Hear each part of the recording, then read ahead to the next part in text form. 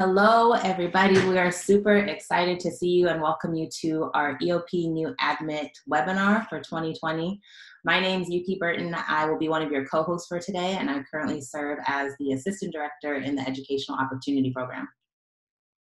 And hello, everyone. My name is Ruben, he, they pronouns. I am the Director of Strategic Equity Initiatives for the Division of Equity and Inclusion. I have the honor and gift of co-hosting with my sister, Yuki.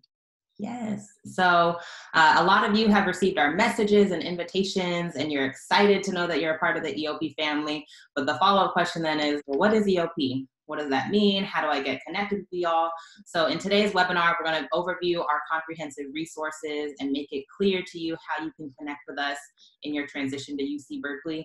We do want to make sure you are clear about the EOP eligibility criteria. So if you received a welcome message from us, that means that you identify as any one of the three following. So either a first generation, meaning the first in your family to pursue a four-year degree, low-income student, or a historically unrepresented student. And it's important to note that the EOP definition can vary by different campuses.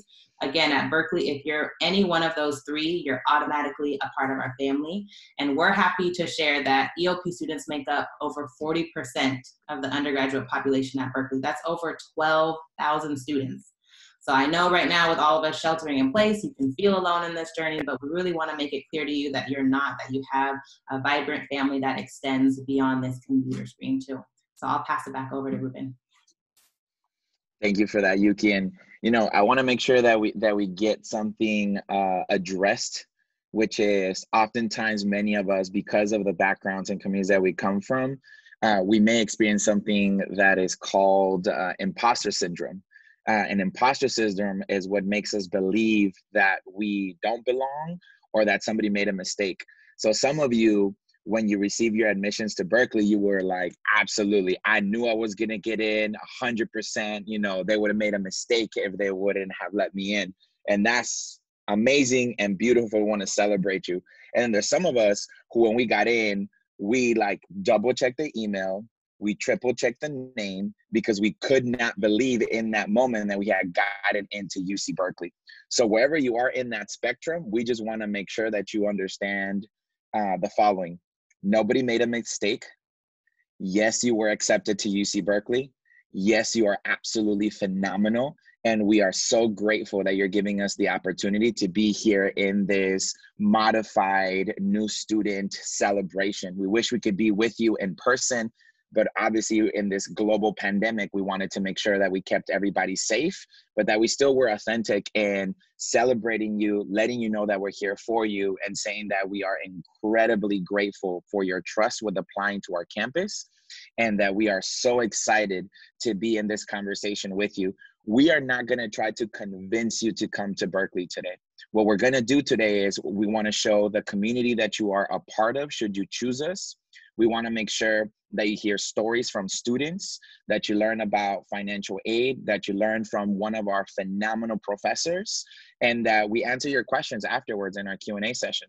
So with that, I'm going to check my mic and pass it over to Yuki.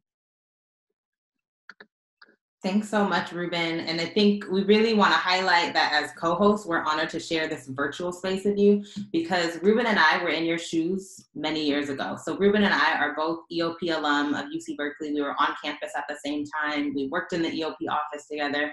So we know what it feels like to receive that letter. And like Ruben said, to experience that imposter syndrome and the uncertainties and the questions about how is this going to impact my family when I play such a pivotal role and support system in my family members back home. So we really acknowledge that this is a wider ecosystem, right? We know that as EOP students, your academic identity inside the classroom is not your sole responsibility and identity. We know that you have financial responsibilities, you might be a caretaker or have siblings or loved ones that you reach out after. And we just want to make sure that you feel supported, that you have all the questions asked and answered that we can to the best of our ability. We like to say in EOP, if we don't know the answer, we're going to find somebody who does and connect you in that warm handoff as well. So please know that we understand where you're coming from. We welcome your questions. There is not a question too big or too small. And we really hope that this gives you a glimpse of our community that you'll have access to and through your journey at UC Berkeley. So Also, another important update that we want to share with you all, many of you have received messaging about Cal Week. So this is our virtual open house that UC Berkeley is offering from April 18th to the 24th. And we really, really encourage you all to plug in. I know it can be overwhelming. There's a lot of messaging and emails going out and it can be confusing, but this is really great resources and information that will help you and guide you in these next couple of weeks as you make such an important decision, and information that you can share with your family members and loved ones as well. So plug in, like Ruben mentioned, directly after this, we're having a live question and answers. So I'm sure with some of the information from our speaker lineup, you might have more questions, but know that that's not a bad thing at all. We welcome them and we want to make sure that you feel supported from every angle and every way. And as I mentioned in the beginning, EOP students are a generous part of our student population and such a valuable asset. So this is a glimpse of where all of you are from. So we have over 5,000 incoming EOP students in this next Frosh class. And we're super excited to share that you all are the most diverse class that UC Berkeley has seen in the past 20 years. So kudos and snaps for y'all. I know it took so many hours, so much effort, so many late nights of studying and preparing to make it to this point. And we really want this time to be a celebration for you, and also a connecting moment for you to see where your fellow peers and classmates are coming from. So we see Oakland, Las Vegas, there's out of state, Santa Rosa, Irvine. So know that everyone right now is tuned in and plugged in from your living room, from your bed, from your couch, wherever your comfy place is. We're gonna share all this information and help you in this journey. So now I have the super, super delight and pleasure to introduce probably one of my favorite students of all time. I literally met Jay Johnson 5 years ago during this same cycle around Cal Week and Cal Day.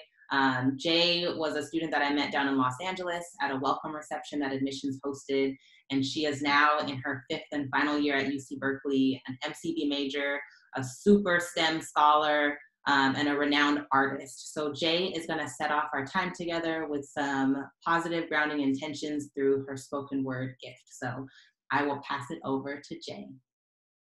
Hi everyone, my name's Jay, Quad Jay, but I go by Jay, she, they pronouns. Yeah, this is my 5th year. This is it for me. It's going full circle, Yuki. We've been rocking for a long time, and it's really evident for those watching that EOP really sticks with you throughout your process if you open up that door and really take advantage of the resources and the fact that it's a family. So for me, I'm first generation, former foster youth. I spent 18 years of my life in foster care, and EOP was central to the snowball effect of my involvement in community and access to other campus resources. It seemed like after meeting Yuki and SIRing to Berkeley, I then met the Berkeley Hope Scholars Program for former foster youth, then the California Youth Connection, which really spearheaded my research and involvement in politics, and then the Biology Scholars Program, which I'm repping right here, and EOP STEM for those who are underrepresented in the STEM community. These are all sources that kind of branched out from my involvement in EOP. So here's a little bit of wisdom to offer to those who are watching. So one quote that really stuck with me throughout this whole college experience is, "What the mind can perceive and believe, the mind can achieve." Many students are burdened with the misconception that they don't belong here. Academics are challenging regardless of the front some may put forth, and that front itself can be especially difficult for first generation students. Students may struggle with learning how to learn, and this includes learning their resources for tutoring, taking notes, study habits, or being compensated for test anxieties. The CE3, and specifically the EOP department, is avid about mentoring those who are new to college classes in different environments so that they may reach a realization of their own potential and move forward in their fields of interest. Too often, people show what they know and hide what they don't, and that hinders peers more often than it helps them. It's important to step back and help one another because that brings a genuine sense of unity, and that's something that I really saw in EOP. So 1, advocate for yourself, and if you don't know how, find someone who will. And EOP is a great office to start. 2, never let yourself settle for less, because less may be what you know, but trust you're worth the best. 3, really, you're worth a chance, and when offered, I hope you take it, but spreading yourself thin, that's not how you're gonna make it. 4, ground yourself in something deep. It can't be uprooted by power outages or pandemic influence. 5, your lineage is deeply rooted, worth celebrating, even if you don't get the chance to walk that stage at graduation. We live in stages. You got control. You are the stage, and some ways are already paved. 6, understand the difference between self-love and selfish, and with that, never hesitate to put yourself first. 7, the key is boundaries, and that's something you're going to learn, because I offer wisdom, but some lessons are learned. 8, love and make time for those who love and care for you, for the systems that nurture you, for the ancestors that carry you, and for you. I hope you're there for you. 9, and if you still find yourself isolated and alone, convinced you don't belong, know that you are wrong, and maybe it's on you to create and cultivate the environment and network you need. Do it, because chances are you're not the only one who needs what you can build, create, and offer. 10, take chances so you can make generational strides and take it further. And if I could live this life over again, I wouldn't change it. Since 15, I've been in classes while Mama caged in. I grew impatient, just wanted to be liberated. But she been in and out ever since she been on probation. I crack a smile, but that was all for motivation. They thought I couldn't handle the pressure, but I amazed them. There's always been a light at the end, so I've been chasing, my mind racing. I'm determined to really make it. Never going back to the bottom, I'm groundbreaking. I'm out the pavement, built to follow a path to greatness. We're game changing. We some victims of a system that was built on hatred. We gonna make it, just be patient. This entire experience has been a blessing as I reflect and prepare to transition out of Berkeley.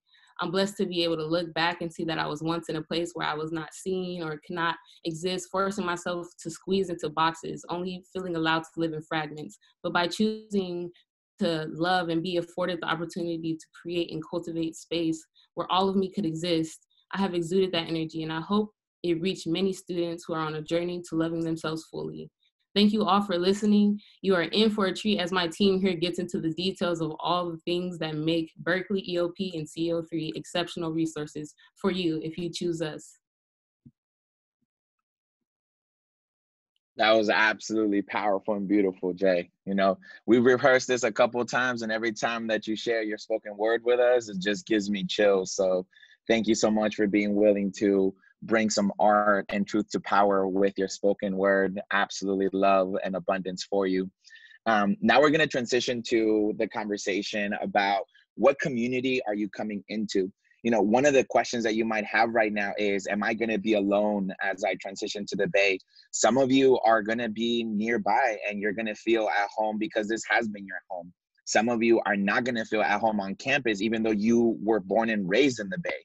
And some of you are coming from many, many miles away from this. I know that when I got accepted into Berkeley and I came to Berkeley, it was the first time that I had ever heard about UC Berkeley and had ever been to Berkeley, the city and the campus.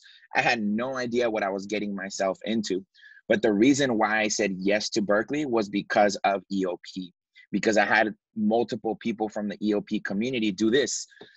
Get on the phone and call me and call my mom and have conversations with us. So we wanted to make sure that you knew that the family is even bigger than EOP. It's the Center for Educational Equity and Excellence family that you have. We have folks here that are going to be representing so many different communities and areas. You have folks who are first generation, coming from low-income working class backgrounds, folks of color, undocumented, former and current foster youth, veterans, reentry students that can be 25 years and older, or folks that started their education and left for whatever reason are coming back to complete. They can be parenting students, and they can be transfer students that are coming from community college. The amount of community that you're gonna have is incredibly abundant. You're gonna have multiple people that have had experiences that you really thought you were the only one that went through whatever it is that you went through. And we're gonna be here to support you. Your peers are gonna be hired in these programs. There's professional staff that have been in the university for multiple years, or some of them recently graduated and now are on the other side to provide you support.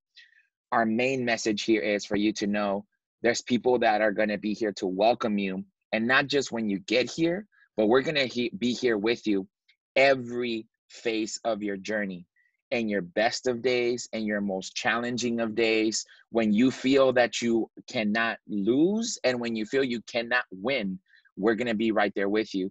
So please take that to heart. Share that with the people that are in your circle. For some of us, those are parents. For some of those are our peers. For some of those are our loved ones, our teachers, our guardians. Please know that you're not going to be alone, and there's going to be somebody here with you from the point that you arrive through the point that you graduate. And to lift two of those phenomenal leaders that you are going to have the gift of experiencing, it's my honor to check the mic here and pass it over to Brianna and to Liliana. So both of these are incredible leaders who had a phenomenal experience as students and now lead two of our most impressive and powerful programs on campus. So I'll check the mic there and pass it over to Bri and Lily. Thanks, Ruben. Hi, y'all. My name's Brianna Wright, and I'm the program director for EOP. First of all, just really want to say congratulations on your admissions. It's such an honor to spend this time with you and your loved ones as you celebrate your admissions and navigate this college-making decision process. As an alum of EOP and of UC Berkeley, I remember when I first got my acceptance letter, I had such a range of emotions. I was really worried, I was confused, and I was also really excited and proud. I had a ton of questions, and I also had no idea what to ask all at the same time. So if you're feeling any range of emotion, if you have any types of questions, just know we're here for you throughout all of that. And that's really what today is for. So I hope you enjoy, take in all this information that you're going to be receiving. Be prepared to ask us questions because we want to help you answer them.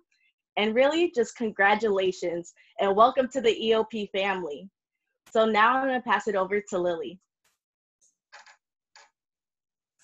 Thank you, Bri. Hi, everyone. My name is Liliana Iglesias. I am the program director for the Undocumented Student Program. And we are one of the programs that are, well, sister programs of EOP.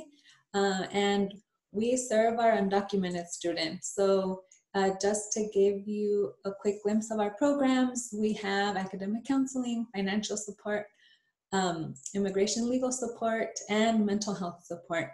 So know that we are here for you throughout your journey, and we hope you enjoy this webinar. I'll pass it back to one of your co-hosts, Yuki. Thank you so much, Bri and Lily. And again, this is just a glimpse of all the abundant resources that y'all will have access to if and when you decide to give us the honor of picking UC Berkeley. Now, I know a lot of you have submitted really great questions about what is EOP, how do I access it, what type of services do you all offer? So I want to go into a little bit of a deep dive to share some more information about how you can connect with us and all of the reasons why you can connect with us. So again, like we mentioned in the beginning, if you received a welcome message from us, that's great. You're automatically a part of our family. You don't have to apply to EOP. We do have what's called the EOP verification process. So all that is just confirming your eligibility when you first come to see us in the summer or fall semesters. So don't worry about having to submit any extra paperwork. We really try to have as much of an open door policy as we can in EOP. So that was another great question that folks were submitting. Do I have to meet with an EOP counselor monthly? Can I meet with them my junior year? Is it just in my first year? Our family is overflowing, y'all. We have an open door policy, which means you can come see us as much as you need us, as much as we can be of help and support to you in your journey. So if that's meeting with a counselor throughout your first semester, your second year, your third year and beyond, we have a wealth of different resources that we want to make sure that you're aware of from the very beginning in your time at UC Berkeley. So what we really are is we're a holistic academic counseling unit. And what that means is we are trained across all of the academic departments and colleges, the different majors and minor programs, but we do it from a holistic lens. And what that means is we understand that your identity as a student is not the only hat that you wear, that you're balancing so many other factors. Some of you all might be working or having to send money home. Others of you might have, different transitional challenges. And we want to make sure that we create a plan that sets you up for success in your first semester and beyond as well. So if that means creating a 4-year plan, if that means exploring different majors or different policies, that's what you can come to us for. And we also are supportive in thinking about the ripple effect, right? How does that affect your housing? How does that affect, time with family and any responsibilities that you have, whether family is local or 8 hours away as well. We also have some limited financial assistance programs in the form of fee waivers, grants, and scholarships. And these are all listed on our website under the financial assistance section. And then student leadership opportunities. So we want to make sure that we are developing our leaders. And as you've heard, a lot of our speakers today are EOP alum and folks who've decided to give back and pour back into the EOP community. So we have internships and paid positions. We'll introduce you to some of our student staff later in the slideshows. And also, as you go through your journey, we want to make sure that whatever you choose to do after Cal, that you're set up for success and that you have the stepping stones to get to those opportunities. So if that's graduate school, if it's career exploration, those are conversations that you can have to an EOP counselor. So EOP, really, we are like a one-stop shop. We want to make sure that we centralize the resources for you. We oftentimes bring different campus partners to do what's called satellite advising in our space. So we have great friends in financial aid who will host weekly hours with us, the College of Letters and Science, and different academic departments. So our goal is really to make your pathway as smooth as it can be and bringing all the resources and information to your forefront.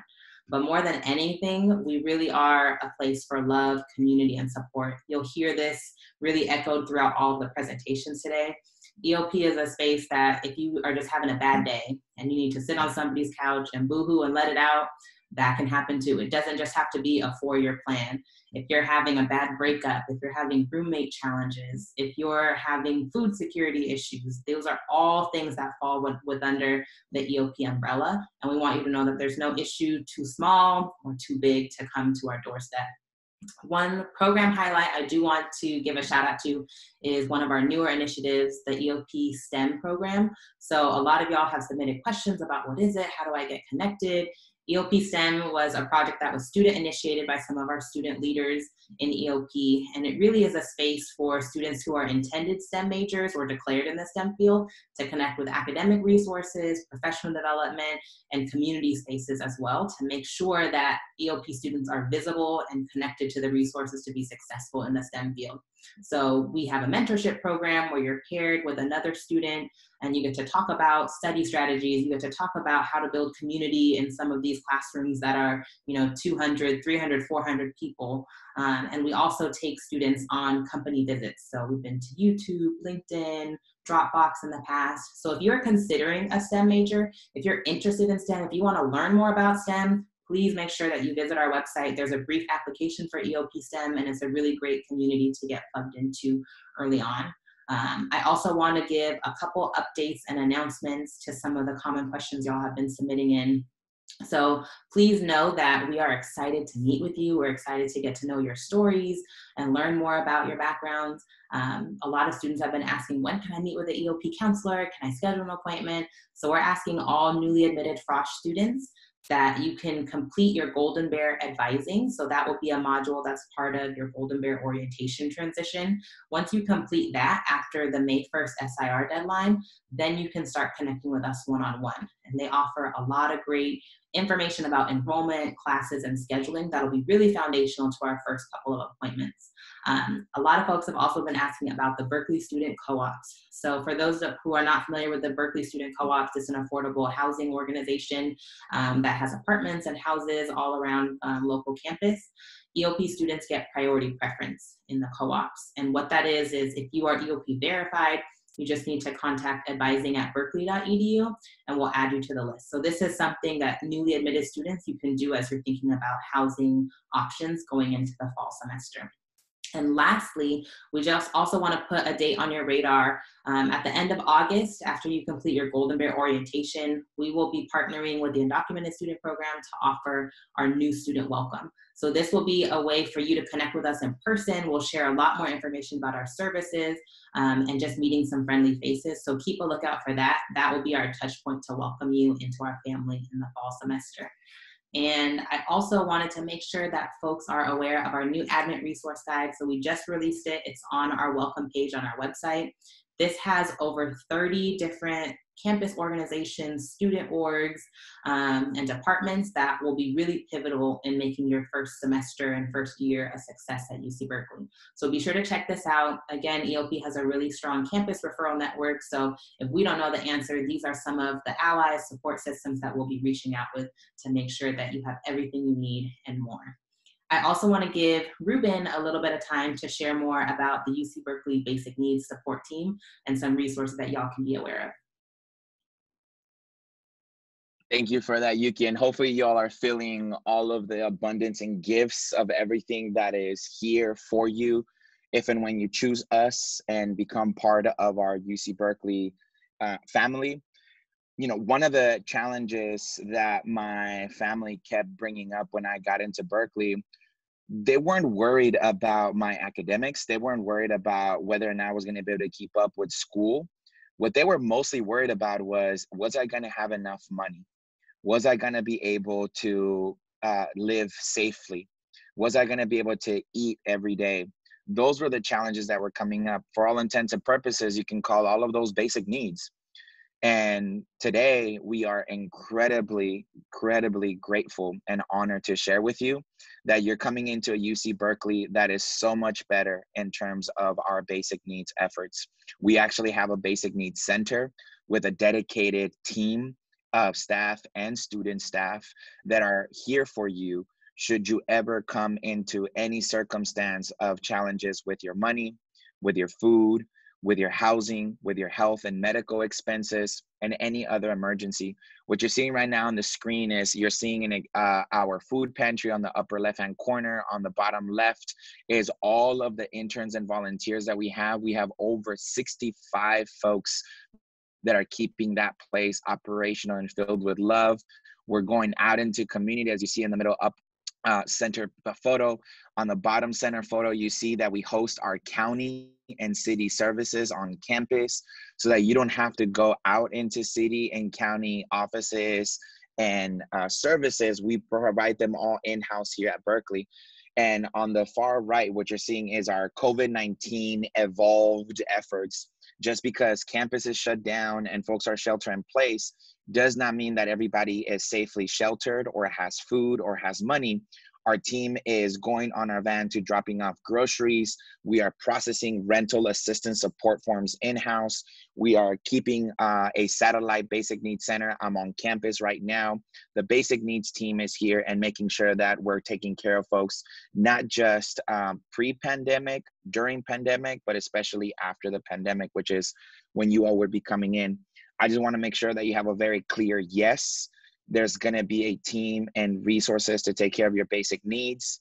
Communicate that to the people that love you. Communicate that to the people that are part of the conversation of you deciding whether or not you should come to Berkeley. There's a basic needs center for you along all of the services that you just heard from EOP and CE3. So with that, I'll check my mic and pass it over to Yuki for our next. Thanks so much, Ruben. And I also want to acknowledge y'all that this is a lot of information. So many of you might be overwhelmed, like, wow, this is too many things, too many links, too many departments. Take your time processing this. And again, in the live Q&A at the end, that's when we can do some follow-up and you can submit any specific questions that we can help you to digest some of this information. So it's okay if you're overwhelmed. It's okay if we're throwing out too many acronyms, but just slow us down, keep us grounded, and we just want to make sure that you have access to all the information and resources, and then we can support you in processing it over time too.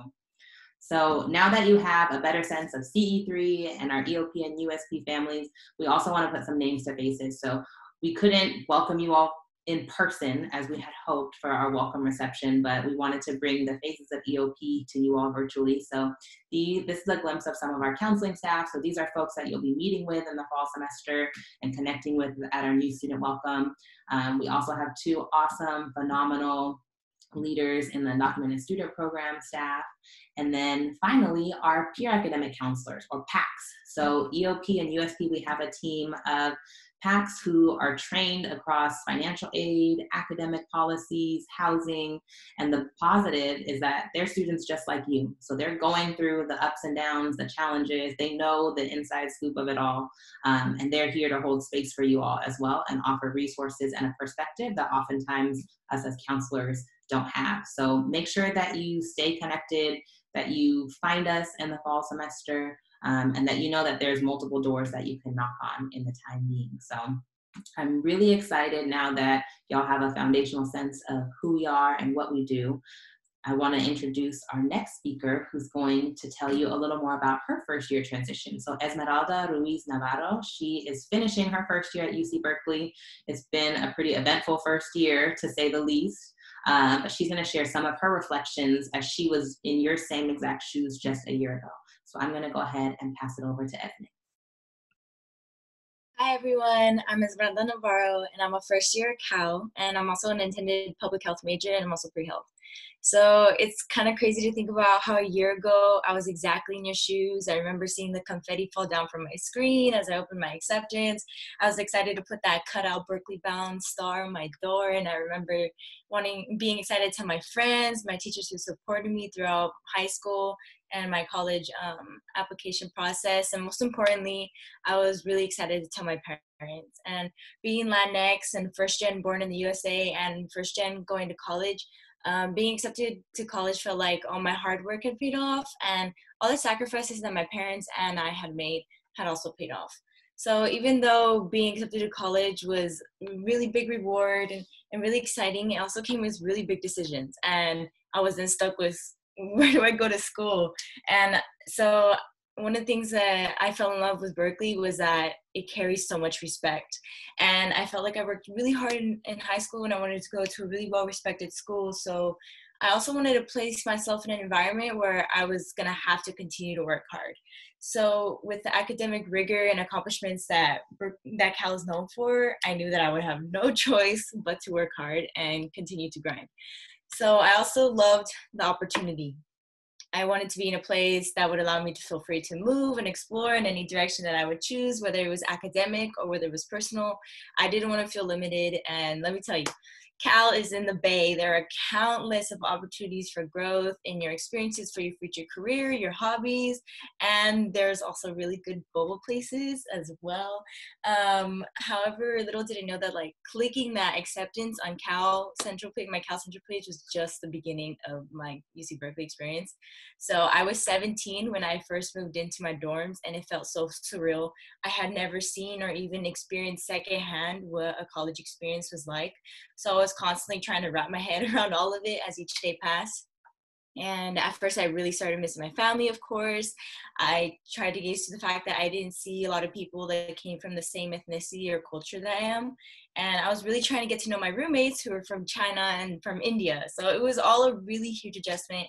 But I think the day that everything really hit me was when the first day of school. It was also my 18th birthday that day, so I will never forget it. And my first class was math. And math at Berkeley is on a whole different level. You're pushed to potential that you didn't even know that you had. And I walked out of that class honestly feeling defeated. I felt like I wasn't prepared. The imposter syndrome kicked in so hard, and I was so unsure of what to do. I didn't even know who to reach out to or what I could really ask to help myself, but I did know that I was an EOP, so I started there. And I had my first meeting with EOP, and I learned I was so not alone. The counselors reassured me and told me stories of other students who were or had been in the same boat that I was. And I think that as students that hold the EOP identities, we tend to feel that we need to be really independent and need to get things done on our own, because that's kind of how we got here. And however, I learned really fast that asking for help could be so much more beneficial than anything else. And EOP directed me to a lot of resources, such as the Student Learning Center, where I could use the free tutoring services and other online resources that I could use to help me feel more comfortable in my classes. But what I really think helped me the most from EOP was that EOP acknowledges that you are so much more than a student. I'm pretty sure that all of you thrived in areas much more than just your grades to get to Cal. So many other things in college as well can affect your academic experience and your college experience in general. So I had to work on myself every day. I had to keep reminding myself that I earned the right to be at Cal, and that this whole experience was not just for me. I have always thought that my name represented three names: my mom, my dad, and my name. And that is really what kept me going throughout the whole first semester and now. And I continued to check in with EOP throughout my first semester because they were there for me for more than academics. They were there for me for whatever I needed. And from helping me save little money on stuff that I needed for classes to helping me power through the big adjustment phase, EOP really became my home, and it was always something I recommended for my friends to utilize if I knew that they were in EOP as well, because I knew the benefits of it. So fast forward to this semester, second semester, and I totally felt different. I finally felt like I could hang with the academic rigor and that this was my school, you know? I wanted to get the most out of it, and I wanted to do my best, and I wanted to show that where I came from has never been a setback. And I continued to bother my favorite EOP counselors. And I think it truly hit me when I realized I was doing so much better this semester, was because last semester I felt so behind, and sometimes I felt like I was gonna fail. And that was never really the case. It was just because a lot of the material that was being covered, a lot of students had already covered really well in high school. They were just simply more prepared than I was, and that was really never my fault. So second semester, the playing field was equal. It was all new info for all of us, so I really felt like I could show that I could really truly play the game, you know? And sometimes that's the reality of it. Some students come in with like way better preparation, but that does not mean that you are anything less. You might have to work a little harder to catch up. I surely had to, but where you come from should never feel like a setback. And now that I'm at home, appreciating a lot more to be at school, I truly realize like what I've learned so far in my first short year. You are not alone, and you had never have been. People are really good at hiding what they're going through, but help is there. You just gotta have to look for it.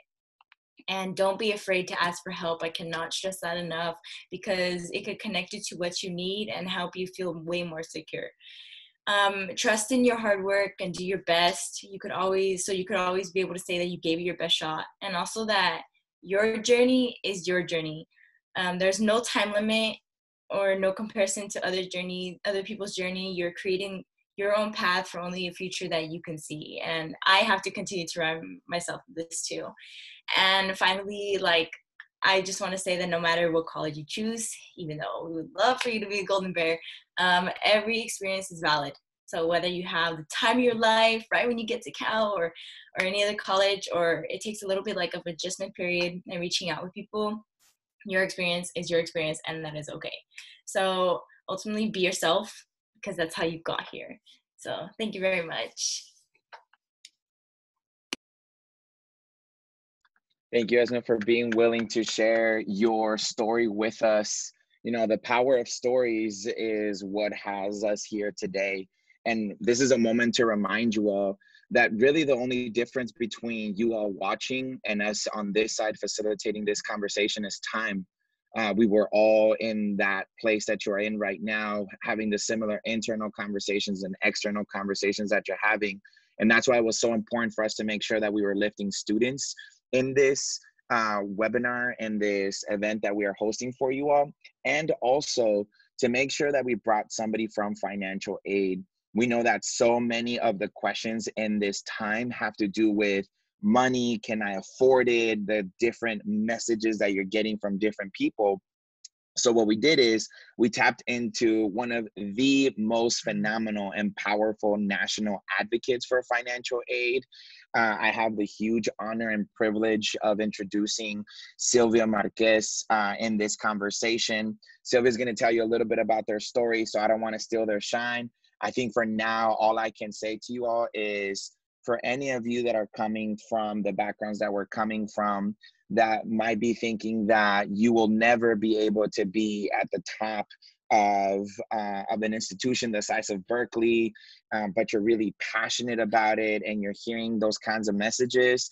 That's one of the reasons why we love having Sylvia here. Sylvia is somebody who has worked their way up to leadership position in financial aid, is a major advocate and influencer for financial aid across the state of California and across the country. So it's my honor to introduce Sylvia here, for her to share a little bit about her story, and then give us all of the wisdom for financial aid, for us to be able to factor wisdom in our conversations rather than fears and worry. So I'll check my mic there and pass it over to Sylvia. Thank you, Ruben. Welcome, everyone. As Ruben said, my name is Sylvia Marquez. I'm an Associate Director in Financial Aid and Scholarships. I use she, hers. And first and foremost, I want to congratulate you on your admission to Berkeley. You worked incredibly hard and you're so resilient, and you should be incredibly proud of this accomplishment. What I want to do is just tell you a little bit about me. I'm from the Central Valley, from Stockton, California. You know, some of you out there from Stockton. Way to represent the 209. I come from a low-income, first-generation family. I was the first in my family to graduate from a four-year college, and I finished my degree in social welfare here at Cal. One of the other really important things I work on campus is our undergraduate diversity project, because it's incredibly important to us as an institution to make sure we have as diverse a population of students and just the richness that comes from that. And so I do a lot of work in that area and with our colleagues in EOP. And having come from a low-income family, I know where challenges were always finances were always a challenge. It's incredibly important for me to have had my financial aid when I was going through college. Without it, I'm not sure that I would have been able to complete it. And so I wish I had known more at that point in time as well. And so what I'm hoping is that by the end of this presentation, you'll have more information as you're making your decision. And even if you don't have the answers to all your questions, I'm hoping that you'll at least have questions or know what questions to ask next. And information is power. So I want to go ahead and get started. First, what I want to do is talk to you a little bit about net costs. You know, you probably have a lot of questions about how to compare offers between different institutions. And so it's really important for you to understand all the information you've been provided from all of these campuses. So the best way to do that is for me to show you just a short video to talk to you a bit about net cost, because that is the number that you want to compare from campus to campus. And then after that, we'll dive into the Berkeley specifics about the cost of attendance, Cal Central, and then some other important details about our process. Okay, you've got your financial aid letter. There's a lot to take in, and you may not know what it all means. Each college presents their financial aid a little differently. The most important thing to focus on is the net cost. This is what you'll actually have to pay. To figure out net costs, you start with the total cost of attendance, which includes everything from tuition, housing, books, food, transportation, and personal expenses. Then you subtract out all of your scholarships and grants. This is free aid that you don't have to pay back. This number is your net cost and the actual amount that you and your parents should prepare to pay. And you can use loans and work study to do this. Once you know a school's net cost, you can then compare the financial aid offers from other universities. At UC, we have the financial aid shopping sheet. This gives you financial aid information in a consistent format and calculates the net costs. Many other colleges and universities use it too. So take a deep breath. And if you have any questions, get in touch with your campus financial aid office. We'll have links in the video description.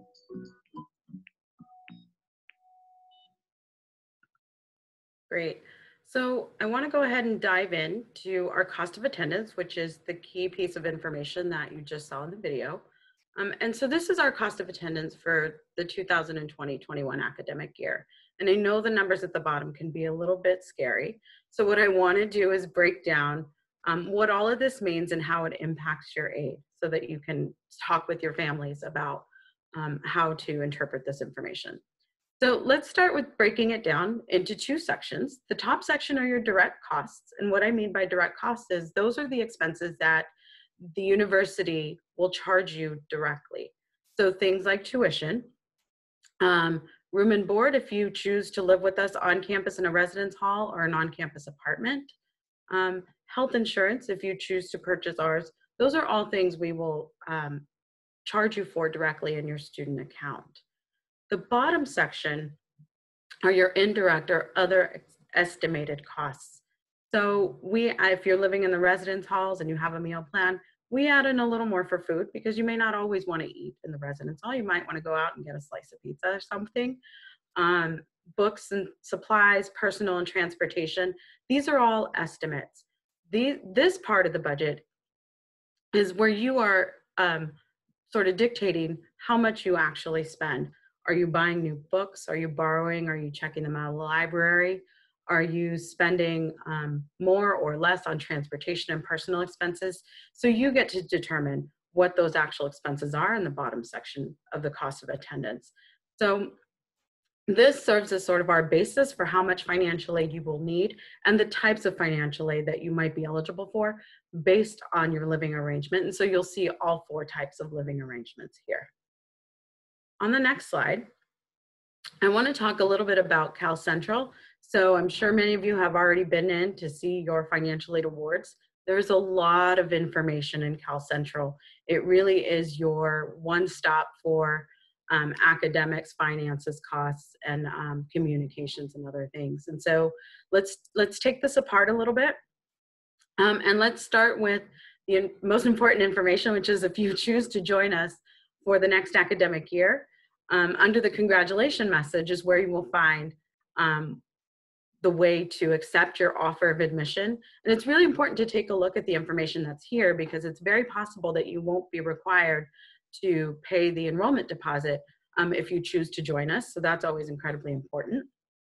Right in the middle, what you will find are tasks. So if there are things that you need to complete, you will find them here on your dashboard, and they'll be sectioned off by area. So admissions and financial aid, etc. So it's always good to take a look at those. Click on the view button to expand and see more information there.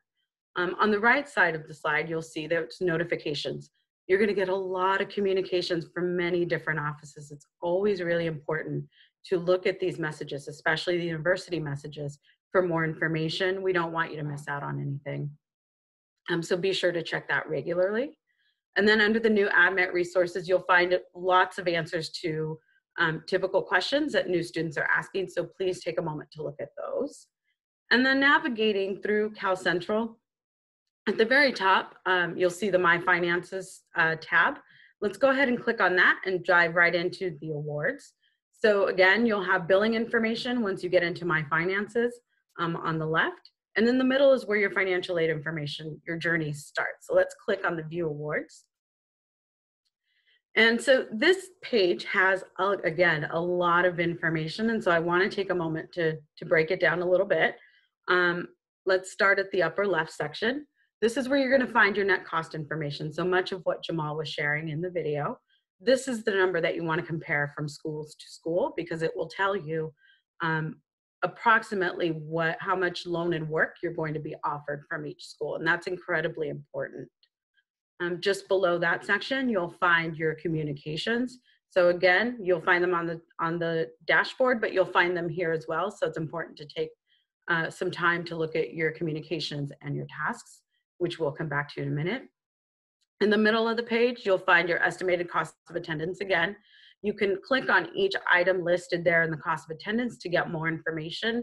And it's also really important to always look at your cost of attendance and your awards by term. And so there's a yellow arrow there that says view term amount. You may have some expenses that apply only to one semester. So if you're thinking about things like fall program for freshmen or Global Edge, it's always good to take a look at your budget by semester. And just below that is your housing information. So if you're thinking about doing one of those first year pathways, this is where you can change your financial aid your budget information that would then impact your financial aid information. You can play with it over and over again. It doesn't commit you to any particular program. Again, this is just an estimate so that you can see how a change to the type of program might impact your financial aid. And then on the right-hand side is where you will see your awards. The way we list these are always from the best type of awards to the most desirable, so the grants and scholarships that you won't have to pay back, to maybe the least desirable awards at the bottom. So you'll find grants and scholarships at the top, work study, and then loans at the bottom. We also list our loans from most desirable to least desirable. So the subsidized loans will be listed first, and those are loans that you won't have to worry about the interest while you're enrolled in school. Again, viewing this by term is always a great thing to do so that you have an understanding of how much aid to expect in each semester. What you'll see throughout this page is that there are little arrows next to whether that's your tasks or if that's your awards. And what that does is it will give you more information. And in this particular example that we're using, the student has conditional awards. And your awards could be conditional for a couple of reasons. One may be related to establishing residency. The other may be that you've been selected for verification. And so what I would like to do now is let's click on the little arrow and take us to the next page. Again, even more information. So I want to be sure we spend a little bit of time talking about this. Let's start first with the awards. So if you expand those awards, it will tell you if that award is for both semesters or just one semester, and then a little bit of additional information about the type of award that you're looking at. So it's always good to take a look at that. Expanding information also applies to your tasks. So in this particular case, our test student is selected for verification, and it doesn't mean you did anything wrong on your application. It just means that the Department of Education or the state is asking us to validate and document the information that you put on your application. And so we're here to help you do that. You'll find all the information that you need once you expand that task, including how to submit it, where's the link, how to establish your account. You can start the verification process once you have accepted your offer of admission to Berkeley and establish your CalNet ID.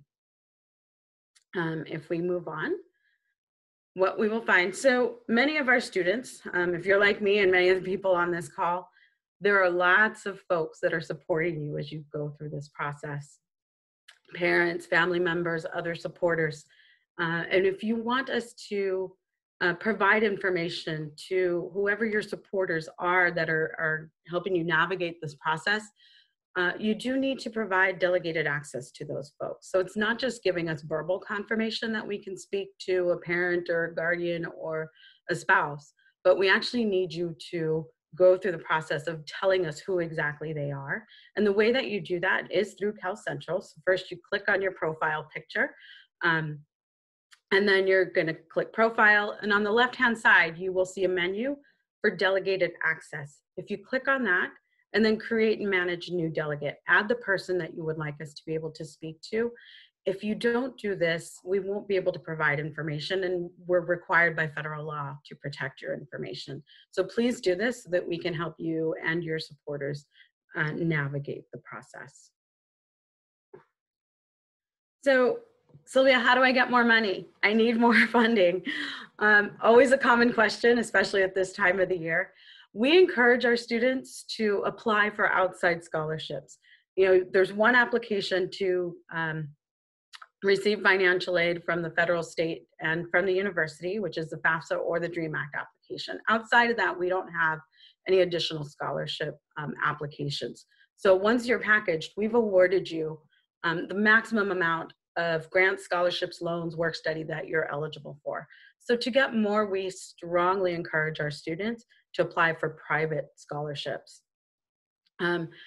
All of the awards that you receive, whether that's from the university, the state, the federal government, and your outside institutions, they can't exceed your cost of attendance.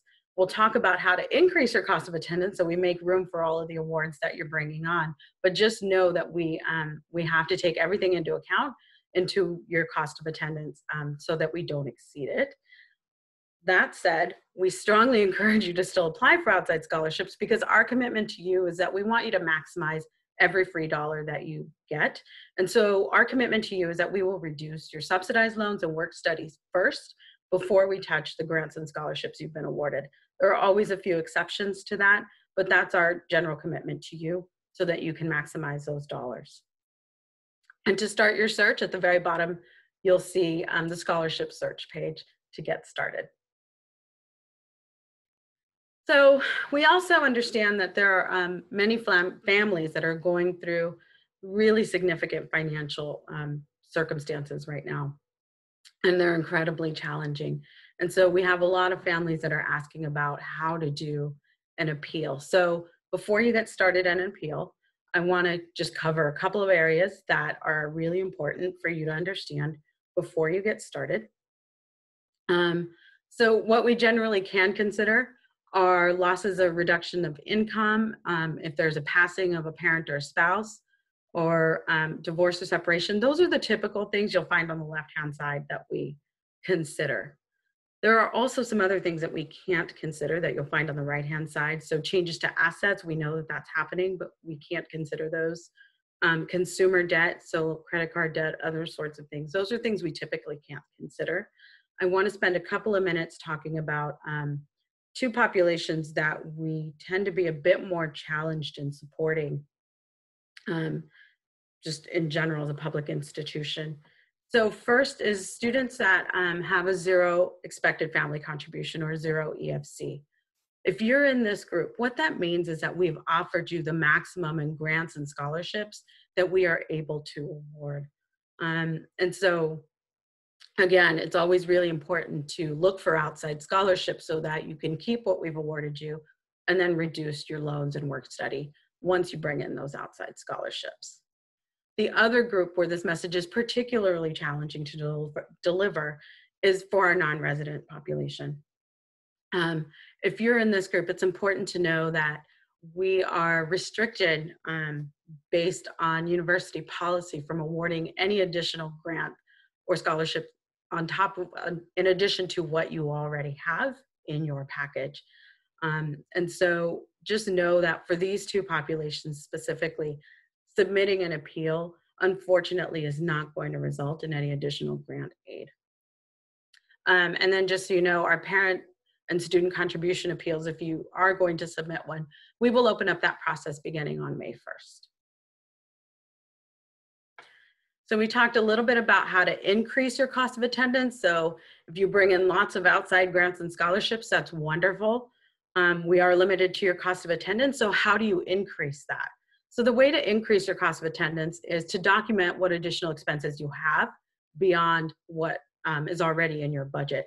So if you purchase a computer, if you have outside medical or dental expenses that you need to cover out of pocket, transportation or childcare expenses, or if your rent or housing contract are higher than the standard cost of attendance, the cost of attendance adjustment request is how you would go through that process.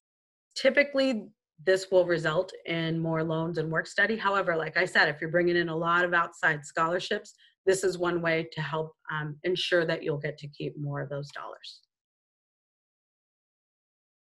So how do you get in touch with us? I gave you a lot of information. It's going to take a little bit to digest all of this. So the way you get in touch with financial aid, billing, and the Office of the Registrar is through Cal Student Central. This is our one-stop office where you can come and ask all of those initial questions. And if we can't get it answered at Cal Student Central, we will certainly pass on those questions and have you spend some time with one of our counselors. You can start to reach out to us now if you haven't already. You can create a case online at studentcentral.berkeley.edu, and right on the landing page you'll find a link for creating a case. Or you can give us a call Monday through Friday, 9 a.m. to noon or 1 to 4. We're at 510-664-9181. So thank you all for your time. I greatly appreciate spending time with you, and know that we'll be available to answer your questions later today. Thank you. Thank you so much, Sylvia, for going through a ton of information in a short amount of time. I know for a lot of you tuned in, whether you're with family or loved ones, this might stir up more questions, and that's good. That's what we want out of this. Remember, we'll have the live Q&A directly after this for you to submit questions, and we're really excited to share that EOP is partnering with Financial Aid and Scholarships Office to offer dedicated financial aid advising appointments to EOP students this upcoming Monday and Tuesday. So that's April 20th and 21st. We'll share out announcements of how to sign up at the end of this webinar, but just so you know, there's more help on the way to process some of this information. So it's okay if you're feeling overwhelmed. We hope to sort through it with you together. So now we are really excited to welcome a really great supporter and ally of EOP. Dr. Pablo Gonzalez is going to share about his own journey navigating academia in UC Berkeley as a first-gen professor. For a lot of us, I know you've heard through some of our student speakers, just experiencing that imposter syndrome and the mixed range of emotions, right? You get the admissions offer and you're excited, but then it's also like, what's next? Am I really cut out for this? Am I smart enough? Can I do it? I heard Berkeley is so academically intense. Well, Dr. Gonzalez is going to share some of his own reflections and offer some words of encouragement for you and all those tuned in. So without further ado, Dr. Pablo Gonzalez. Greetings, everyone. I'm Dr. Pablo Gonzalez, continuing lecturer in Chicano Studies and Ethnic Studies. I'm a first generation Chicano from Berkeley and Richmond, California. And I wanted to speak to you all today about my educational path. I hope it resonates with you. And first, I want to congratulate you and your family on your recent successes. I know that we are living in difficult and uncertain times. Many of us have families and loved ones who are impacted by COVID-19. And I know that you and your families have so many things on your mind. I'm confident that that we can and will continue to imagine and build the types of worlds that everyone can fit in. It is not only your challenge, but our challenge to make those worlds livable for us and for future generations. Again, my hope is that my experiences will resonate with you and your communities. And that once you arrive at UC Berkeley, it will be a way to invite you to meet and build with me. First, a little bit about myself. As I mentioned, I'm a first generation Chicano, the middle child of 3 from the East Bay area of Northern California. My grandparents and parents migrated to the United States in the mid-1960s from Acámbaro, Guanajuato, Mexico. My grandfather was a former bracero, agricultural guest worker who found factory work in the steel mills of the Bay Area. He brought my grandmother and their daughters to the Bay in order for them to have better educational opportunities. My mother would arrive to take some classes and receive her GED later in the 1970s. For most of her life, she worked in the sweatshops of the Bay Area as a seamstress. My father, on the other hand, arrived to the United States in the late 60s, first as an agricultural worker and eventually as a welder in the East Bay Area. I attended Berkeley schools and excelled at an early age. Yet, as I mentioned to many, I knew very little about the university. Can you imagine? Being raised in Berkeley and not really knowing about its most famous landmark, the University of California? Well, that was my reality. In fact, I had more family members working as janitors and service workers at UC Berkeley than as students. My older brother was the first to attend UC Berkeley, and it was my first real experience with the university. The old Shattuck Avenue boundary for many Mexicans was slowly broken by my brother and cousins. I graduated from Berkeley High School and was fortunate to have people believe in me and offer me admissions to UC Davis through former EOP affirmative action programs. After my first year, I transferred to UC Berkeley, where I gained my degree in Chicano studies. If you think imposter syndrome is something new, I reflect on my college experience in the mid-1990s, being the son of parents with questionable residency status, being brown, black, red, and many of us face the stigma of being perceived as unworthy due to our admissions as affirmative action students. I can still remember my former dorm roommates constantly telling me how I took the place of someone more worthy. I will tell you now that you were admitted not only on your accomplishments, but as a reflection of your family and community struggles and accomplishments. Much goes into getting you where you are, and your ability to see yourself in others will help you transition to UC Berkeley. Never feel that you are alone. Many of us resonate with the sense of isolation, and we have consejos or advice to cure it. 1, being the first doesn't mean being the last. Pave the way for others. Acknowledge those that have come before and set your sights on new horizons. 2, doors may be shut, but those that are open are there for you to transgress. There are many thresholds that you will cross. Being a border crosser is not a criminal act. It is an act of survival. It is an act of love. Cross the many borders you will face with confidence and humility. You will find lifelong companions and allies as you cross. Those doors that are closed, let's make sure they open. A campus like Berkeley will seem closed, but trust me, there are more of us than there are of them. 3, walk through Sproul, the halls of your dorms, the streets of Berkeley with your head held high. Acknowledge people. Don't be afraid to bump into people. We are in a moment of social distancing, and even though we take physical caution, we must never lose our sense of being convivial, because that is an act of building community. 4, be open to new ideas, but be cautious of superficial analysis. You will be exposed to materials and ideas that you have never heard of before, and that you will question. Good. Be a person who walks while asking. Be a person who seeks the resources to understand, and when they are not available, that demands that they be available to you and others. It will help you identify ways of understanding our lived realities and encounter those realities of others. Finally, as I pursued a PhD at the University of Texas at Austin, I knew I was the first to pursue a graduate degree, the first to live outside of the Bay Area, the first to accomplish these aspirations. Many of you are the firsts. And although that comes with pressure, know that we expect mistakes. We expect the homesickness. We expect those calls to friends to see how they're doing. We expect those frequent trips home. We even expect you to doubt yourself. These doubts are all part of building and sustaining the most valuable resource you have at Cal, and that is community. I would not have finished my PhD or be at UC Berkeley without a community that listens to me, cares for me, and wants me to dream big. Although we are not physically able to meet with you today, I will conclude with the message I repeat to anyone and any group of students that I speak with, and that is that I make a commitment to you to have my door open for you to come and ask questions, to come and introduce yourself, to share who you are and who you are becoming, to gather tools to transform our world and to help build others. If you're not able to come by, then it is my task to accept your invitation to meet you where you feel safe. Thank you for your time, and go Bears.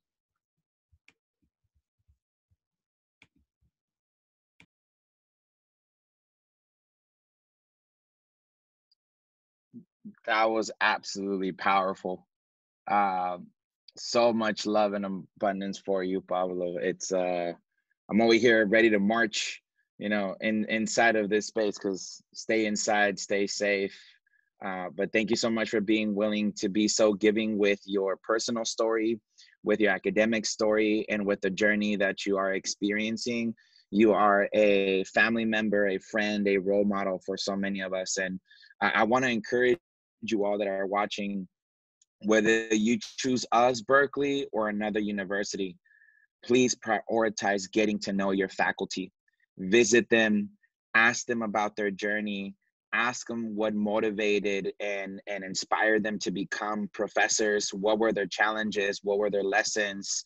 And make those connections, so by the time that you graduate and leave, you leave not just with having professors that taught you, but professors that you befriended and are going to continue to have in your journey moving forward.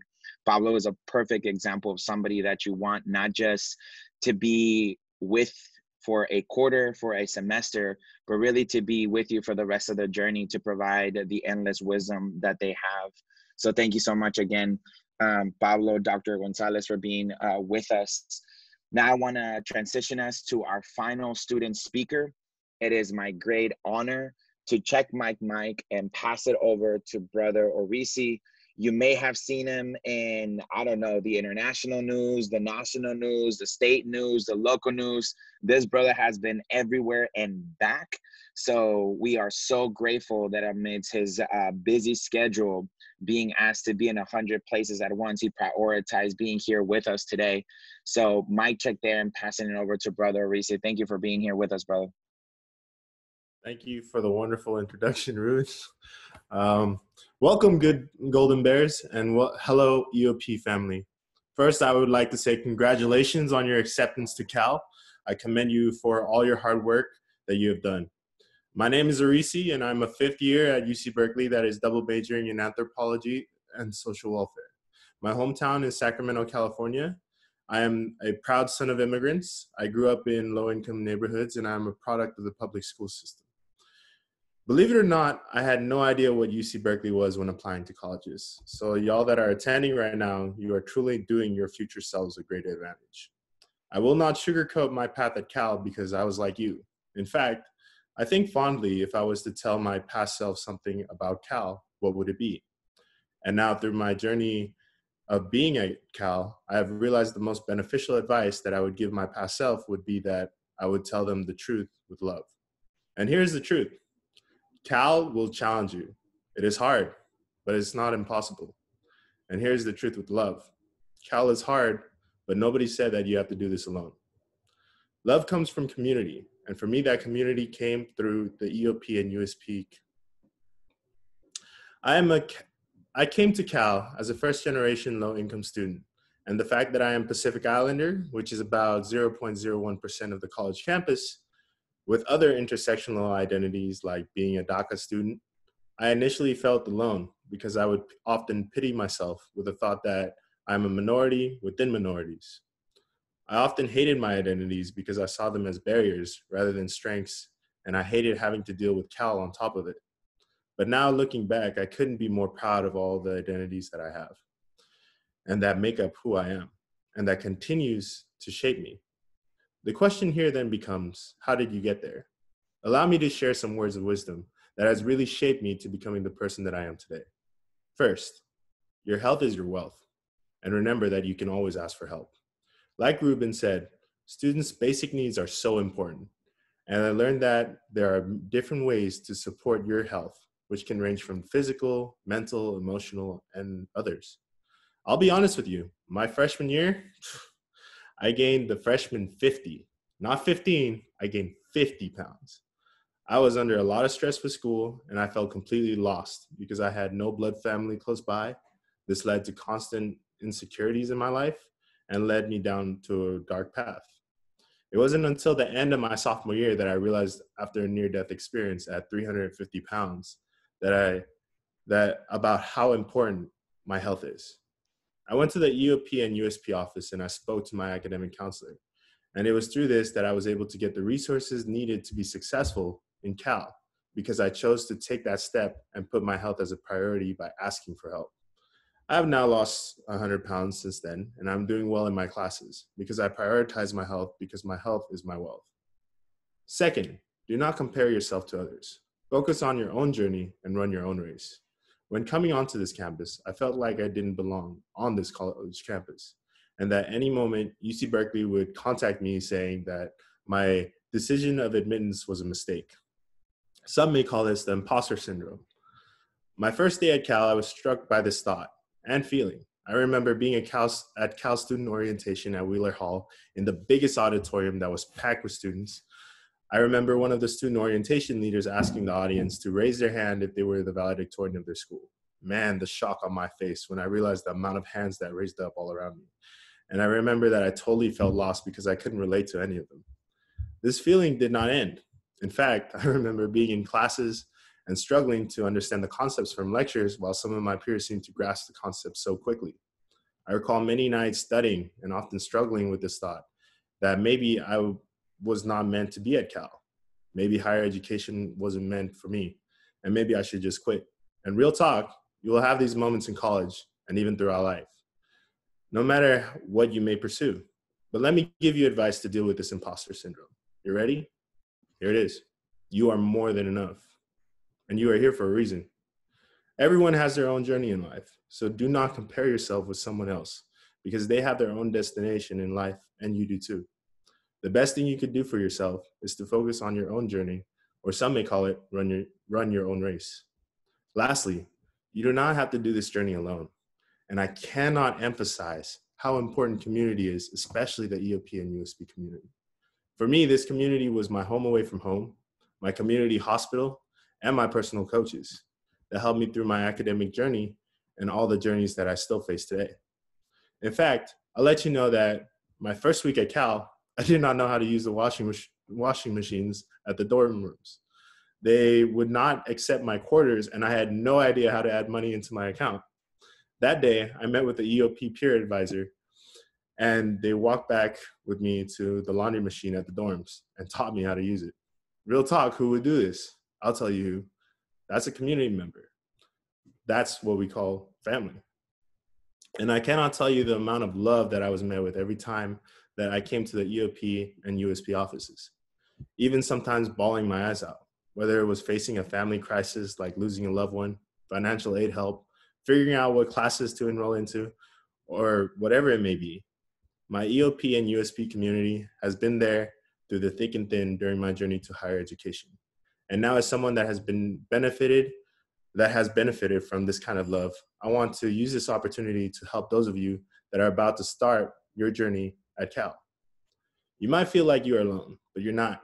You have a family here ready to help you, support you, and equip you to not just survive, but to thrive at Cal. So let me remind you with this truth with love. Cal is hard, but the community like EOP and USP, it is well worth it. Good luck to you as you finish your year from home. We look forward to seeing you when you arrive on campus. Stay healthy, stay safe, good luck, and go Bears. Thank you. All the feels and all the inspirations going on over here, brother. I see so much love for you. Thank you for being one of the brightest lights on campus for us since you got here, to be honest. I appreciate you. Well, fam, we have reached this point of our quality time with each other. I want to make sure that you all feel everything that has happened up to this point. You have been welcomed by your co-host. Shout out to the most phenomenal co-host, Yuki, who has been making just the most beautiful expressions as every speaker has been offering just all of the wisdom and magic. I hope y'all been seeing some of those real-time reactions. I'm so emotional, Ruben. I'm so beautiful. The me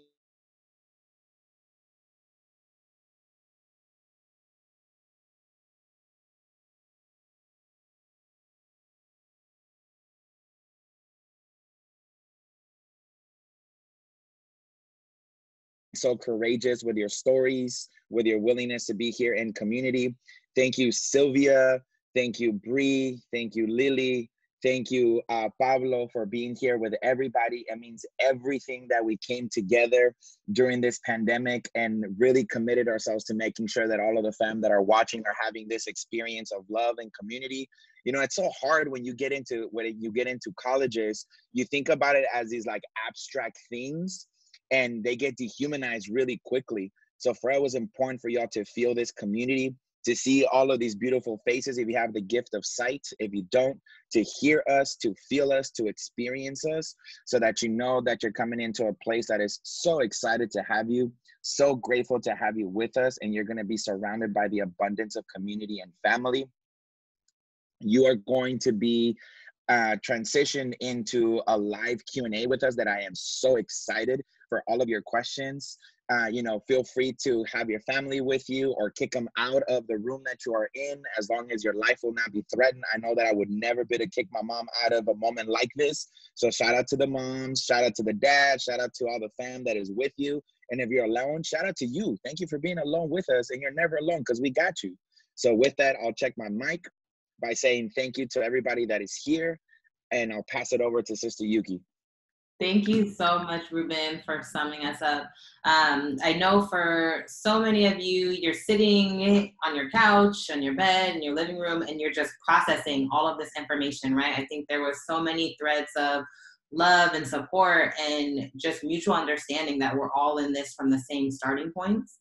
And we really just want you to know that we're for real, y'all. We didn't say any of this out of vain, that we really do welcome the questions. We welcome your curiosities. We welcome the nerves. EOP is a really great starting point. And I think for so many of us as first-gen low-income folks, we don't know where to start sometimes. You don't know what you don't know, and then you get there, and once you figure it out, you feel embarrassed, like, why didn't I know what that acronym was, or how come I didn't understand how to navigate the Cal Central portal? But we really want to make sure that you know that we're walking alongside you in this journey. And like Arisi mentioned, you all have this head start now. We are reaching out to y'all months in advance so that hopefully you know about us, that hopefully after you go through Golden Bear Advising, we connect one-on-one and through our orientation, and that you know that you have a village to support you, not just in your first year or your first semester, but through and beyond your time at Cal. So we also want to close in highlighting some important updates and announcements for y'all. So like Ruben mentioned, directly after this, we're having a live Q&A at 11:30 a.m. It's super important for y'all to know it's a separate link for you to view it. So if you go to our welcome webpage, so it's just New Admit Virtual Welcome. If you go there, there will be a button for you to click to view the YouTube live webinar. Okay, so directly after this, log off, click that link on our website, and start texting in your questions on the number that will show. As I mentioned earlier, we're partnering with our great friends at Financial Aid to offer dedicated advising appointments specifically for EOP and USP students. So we want to help you understand your portal. We want to teach you about how to apply for scholarships, how to maximize grants and resources, and that'll be April 20th and 21st, so the Monday and Tuesday. And that link will be posted on that same welcome page today, Saturday, April 18th at 3 p.m. So log on. We only have a limited amount of appointments, and it's really just first come, first serve. Finally, we really want to get your feedback, y'all. So this was one of our first times doing a virtual webinar of this sort. Like we said, we hope to welcome you in person, but we wanted to make sure that you had faces and names to connect with in the fall and spring. So please fill out our webinar evaluation. We want your honest and real feedback, y'all. It's tinyurl.com/EOP webinar, and we'll be selecting gift winners to win a raffle card. So if you submit it, you have a chance to win an Amazon gift card. And we'll also be doing some raffles during our live Q&A as well. So again, I know this was a lot of information in a short amount of time, but more than anything, we hope that you have experienced somewhat the feel of EOP, and knowing that as much as you have, excitements about, Berkeley picked me and can I really do this? Know that we are just as honored if you consider picking us, right? Like Ruben mentioned in the beginning, we're not here to convince you or sell you on UC Berkeley. We just want you to have all the information, all the resources for you and your loved ones to make an informed decision, a decision from a place of love and abundance and not fear, and to know that you have a whole community ready to welcome you with open arms, right? I know Berkeley can feel like an intimidating place and a challenging place. And like our student speakers spoke to, right, there are challenges. It can be difficult at times, but know that you don't have to navigate it on your own. And know that you were selected because you are more than prepared, more than qualified to reach those new heights and reach those new challenges and become a better version of yourself through the UC Berkeley experience. So with that said, I'm going to invite all of our guest speakers to join us back on camera so that we can do one last goodbye in true Berkeley tradition. So I'll count us off with a final Go Bears. 1, 2, 3. Go! Bears! Go! Bears! Go! Bears! I promise y'all it's so much better in person. So we The hope Zoom to see version you in the fall so we can all do that together. So sending y'all so much love during these times. Stay safe. Stay in community, and know that EOP has your back. Love y'all. Go Bears. See y'all. Bears. Take care. Bye.